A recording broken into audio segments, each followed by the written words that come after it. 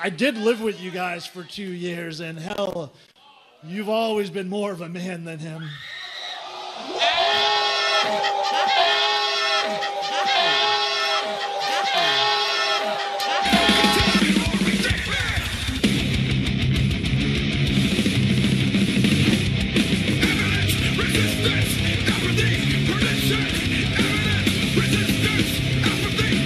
Hey, what's up, you guys? It is Tyler. Welcome back to the Tyler Williams channel. Welcome to another NXT review. I just got off of the May 16, 2018 edition of NXT, and I'd say this was a pretty good show.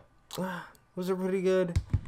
I wouldn't say pretty good. Let's say it was a good show. It was a good show. It advanced a lot of storylines, and it had a really, really good main event that I'm going to get to soon. Okay, so we opened up the show with Johnny Gargano's theme hitting. Everyone thought it was going to be Johnny Gargano. I kind of predicted. I'm like, Tommaso's going to come out because he's so great. TOMMASO CIAMPA comes out instead, and people boo. Might I say, TOMMASO CIAMPA is hands down the best heel in the entire WWE right now.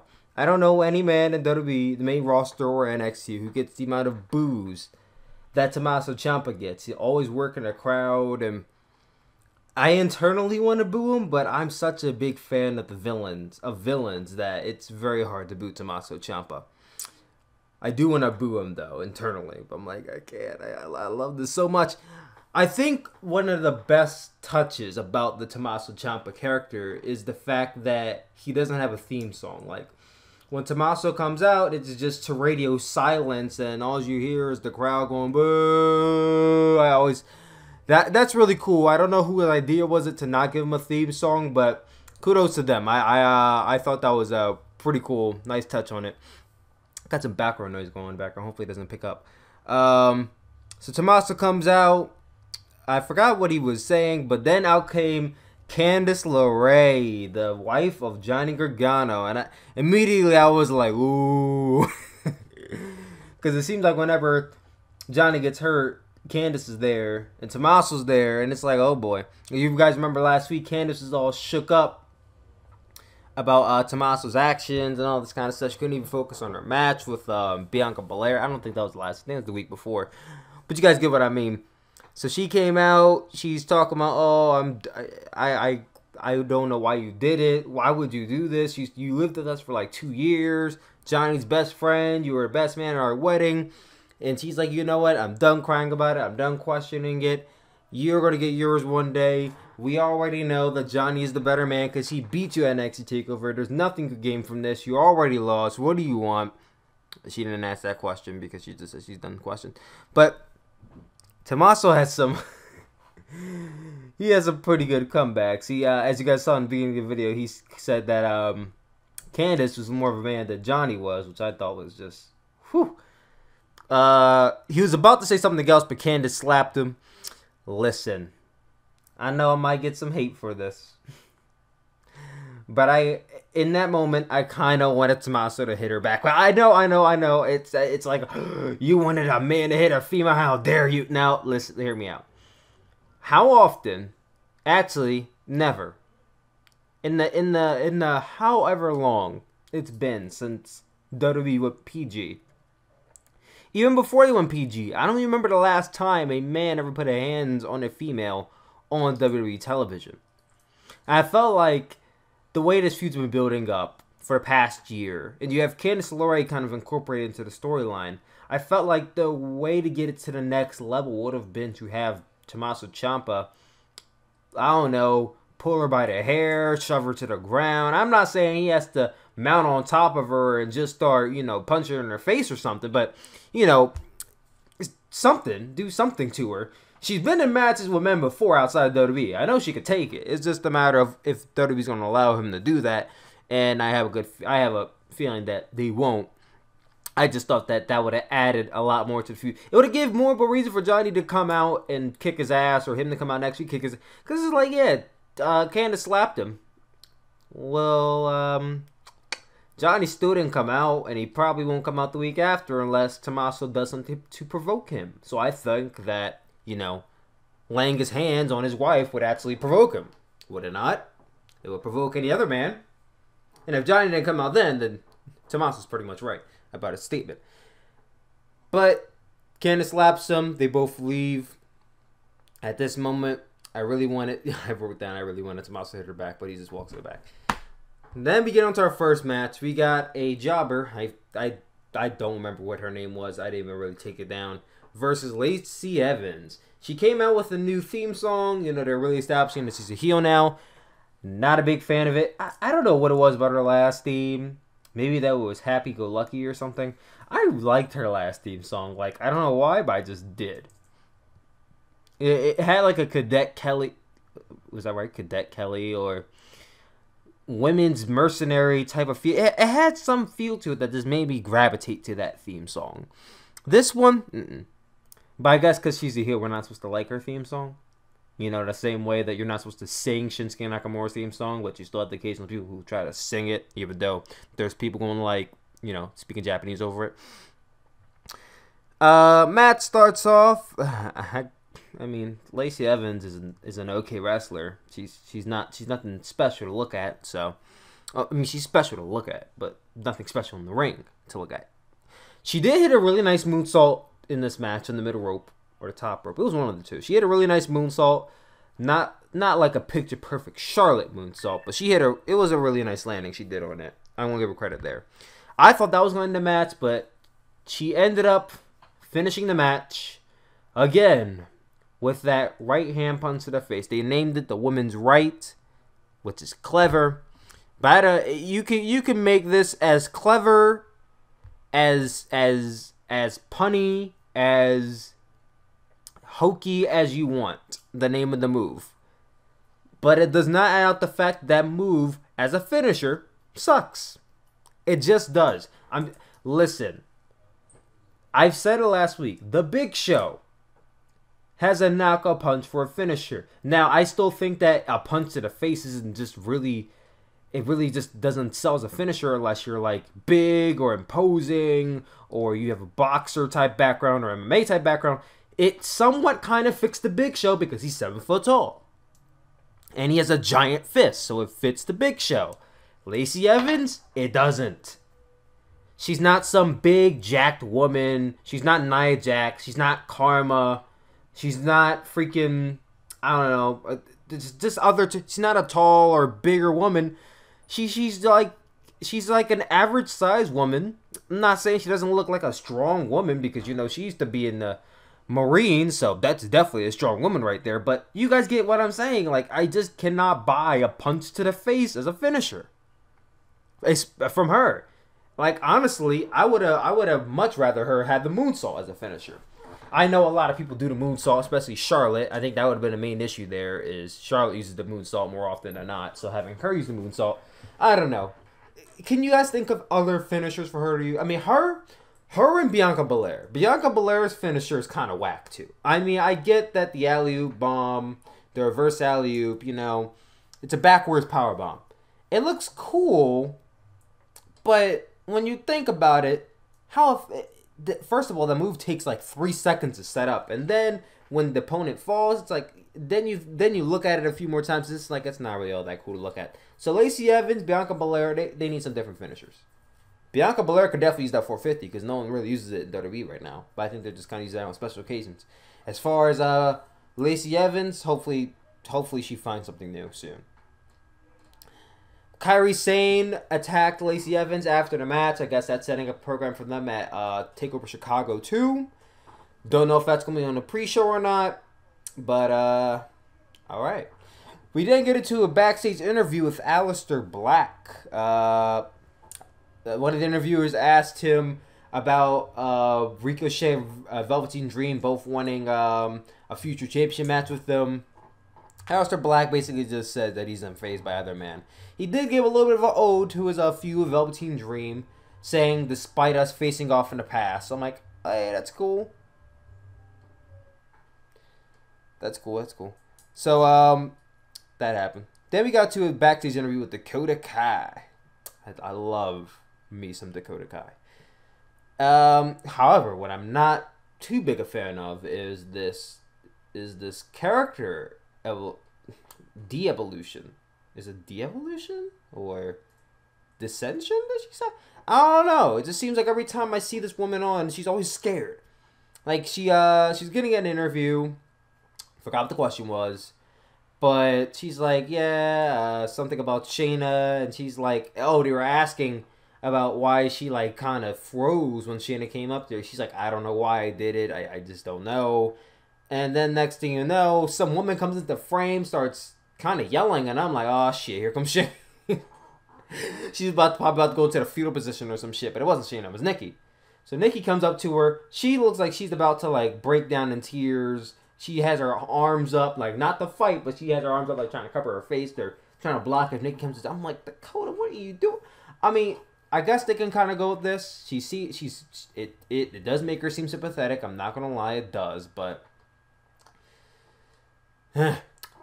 Bayley wouldn't do that. I'll tell you that much. Bayley wouldn't cower out the way that Dakota does, but I'm not going to make too many comparisons to Bayley there. There are two different entities after all. So Nikki Cross comes into frame. She basically tells Dakota to woman up and fight Shayna and stop being a little, well, okay, I guess I can't say that because they're both women. Stop being a little coward. Yeah, stop being a little coward. And fight Shayna. And then she kind of left laughing. She actually pulled out her own phone and started interviewing Dakota, which was pretty funny. We didn't get to the match I was super excited for. Velveteen Dream versus Ricochet. I immediately texted my little sister, said, it's happening. And she's like, yay. And I'm like, ugh, because she got it, is into NXT now. So, both men make their entrances. The match starts off. Really promising start. You know, a lot of sequences from both men. 2-3 minutes in, I just hear loud boos. And I'm like, oh no. I don't know who's about to come out, but somebody's about to ruin this match. And what do you know? Someone did ruin a match. Lars Sullivan comes out, attacks Ricochet from behind, falls into Velveteen Dream, which I guess makes a double disqualification on their terms, but in my terms, you know, Ricochet won the match because he was attacked first. But nonetheless, Lars Sullivan attacks both men, lays them out, throwing them across the ring, whatnot. They announce a no contest, and it goes off there with Lars Sullivan standing tall over both men. And, you know, this sucked. I really want to see that match. But, hey, you know, TakeOver is probably a better time to do it, I guess. They're doing a 2-on-1 match next week with Lars Sullivan versus Ricochet and Velveteen Dream. If they want to hold off that match until NXT TakeOver Chicago, I will not be mad. Especially because TakeOver shows is when all these NXT wrestlers pull out all the stops. Yeah. Actually, you know what? Hold off until TakeOver Chicago. Go ahead. Hold off. I want to wait. I'll wait. We then get on to the next match.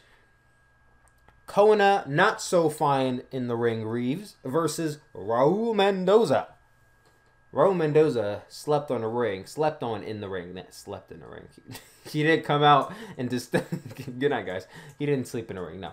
Very much slept on in the ring. I feel like he has something. You know, it's kind of funny. This match is meant to showcase Kona, but in a way, I was more so intrigued by Raul than I was the man they're actually trying to showcase.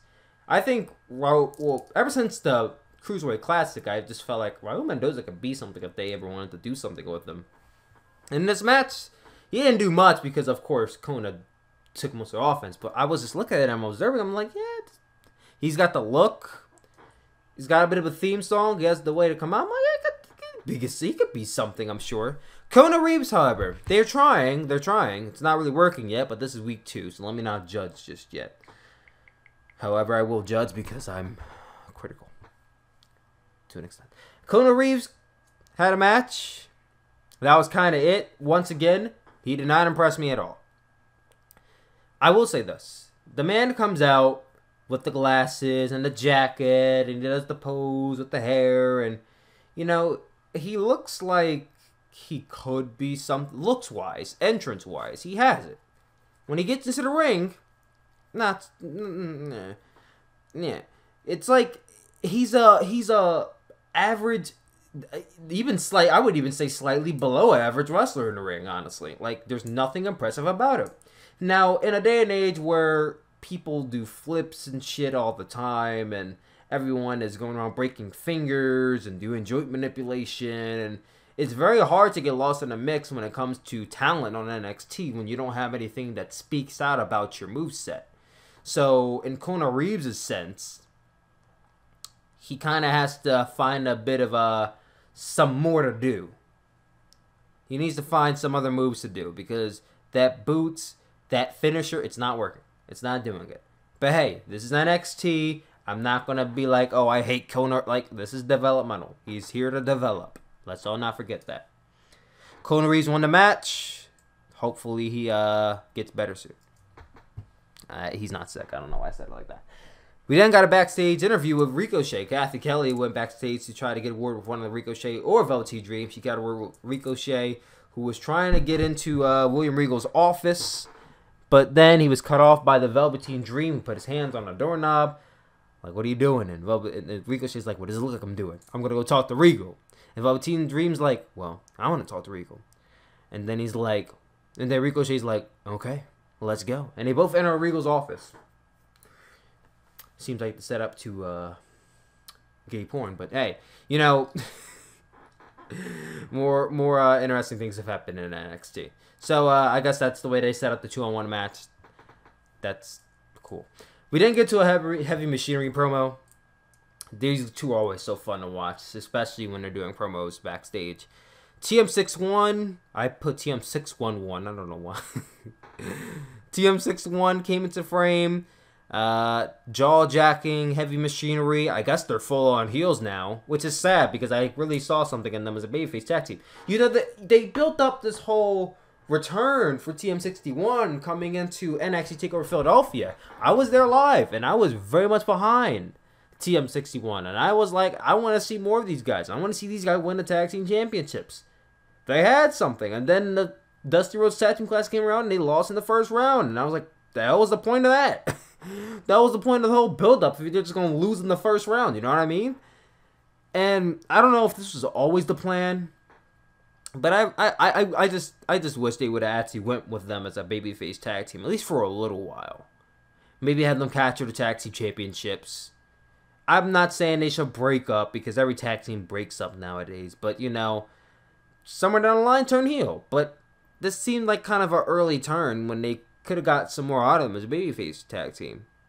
Especially going into the next match, where I really didn't even know what a babyface tag team was. But that doesn't stop it from being the best match on the show, and one of the best matches of this month so far. So, we didn't get into the main event. The Undisputed Era of Adam Cole, Kyle O'Reilly, and Roderick Strong versus Pete Dunne and Player 1 and Player 2. Let me stop. Pete Dunne, Danny Burch, and Oni Lorcan. This was a really, really fun match to watch. I went in and I was like, last week, and I was like, I'm excited for this match. All 6 men are very talented. And I was like, oh, can't wait. And this match delivered. Lots of hard-hitting moves, lots of snaps and cracks and, you know, boots and all this type of stuff. It's just a bunch of British wrestlers and an American wrestler in Adam Cole. But you guys get the point. A bunch of British wrestlers going at it. Wait. Roderick Strong and...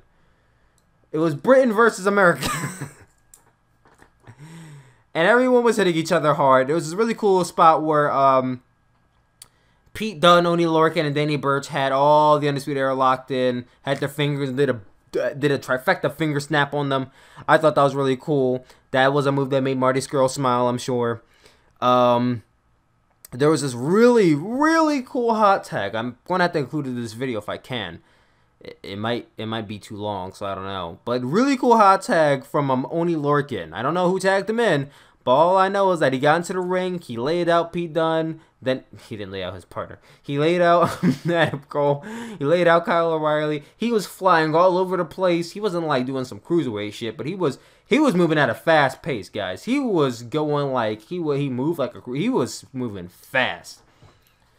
He had a really cool flying, flipping neckbreaker onto both Kyle O'Reilly and Roderick Strong. Then he went and did a dive on Adam Cole. I was like, damn, this dude's moving fast as hell. And you know what? This reminded me a lot of those Cesaro hot tags. You guys remember back when Cesaro and Sheamus were a babyface tag team? Cesaro used to do some really, really, really fun looking hot tags, and this reminded me a lot of that. Then again, Oney Lorcan always reminds me of Cesaro, just the British version. So, you know, is Oney... I feel like Oney's not British. I feel like I'm confusing him with Danny Burch. But hey, you guys get the point. Oney Lorcan reminds me of Cesaro. Both men are equally talented, if not just overtly more talented than most of the roster, including the main roster. Nonetheless, also a really cool spot when Pete Dunne, Danny Burch, and Oney Lorcan had trifecta submissions locked in on the Undisputed Era. I believe someone knocked into the other, and everyone kind of got out of it. There was hot tags from there on, and throughout the match, it was just really cool. Everyone had a hot tag and just came in like a ball of fire. It was just so awesome. Danny Burch won the match with a wheelbarrow-assisted DDT from Oney Lorcan onto Roderick Strong for the pin, and Team Pete won the match. Really, really fun match. I recommend you guys go and watch this match. If you're not going to watch the show, watch this match. You'll enjoy it. And I usually don't always recommend matches on a single show, but I would definitely recommend this one. So yeah, that was a pretty nice episode of NXT. I would definitely say you guys should watch it. Not go out of your way to watch it. I would go out of your way to watch the match, but definitely give this episode a look if you have time. And yeah, that was my review of NXT. Thank you all for watching this review. As always, I love you guys, and I will talk to you all later. Peace out.